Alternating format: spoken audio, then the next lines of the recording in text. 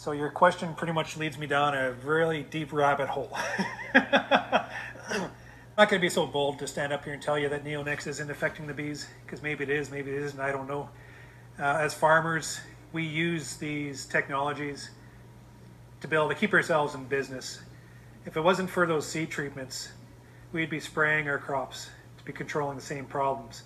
So whether or not that problem's underground where we can somewhat manage it as beekeepers, or if we broadcast it across the countryside in sprayers every time they go across with the herbicide and blanket everything, like, our bees can't get away from that, right? So I kind of look at the issue as it's a situation that is developed over the last, this farming situation has developed over the last 80 years, let's say, and it's not going to change tomorrow. No matter how much attention we put towards it, it's going to take a long time to change out of this whole situation we put ourselves into. Maybe it won't change, I don't know. But as a beekeeper, I need to be able to address the problem right now. Right now, right? So I'm focusing on nutrition. This is why I'm putting so much attention and trying to educate farmers that we need flowers. We need our hive to be better nourished. We need this pollen coming in. We need that food for our hives to survive. I'm also providing my hives with nutrition through patties and supplement. So that I'm trying to promote a healthier nest, a healthier bee. I'm controlling the diseases in my colonies. I'm doing everything I can as a beekeeper to try to promote a healthier bee, to maybe be able to handle all these influences out there. If we take Neonic seed treatments off the market next year, we might not see any difference in our hive health further down the line, because there's a whole other ball of problems there we got to take care of.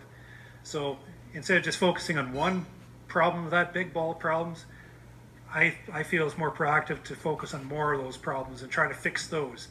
And then maybe as we go, as society progresses and we can adopt new technologies to get away from these other harmful technologies, but maybe hurting our bees or the environment, you know, maybe we'll just naturally progress our way out of that. So does that answer your question? Like, as a farmer, I have a bottom line to maintain. You see machinery across the countryside, brand new paint, looks like we're made a lot of money. We're being controlled. We have margins like that, razor thin. We can't afford to not bring a crop in. We can't afford not to adopt the technologies to be able to grow these crops. We got to stay in business. I can be righteous all I want as a person to sustain the environment, but I'll be out of business. I'll be doing it with a desk job, right? Not as a farmer.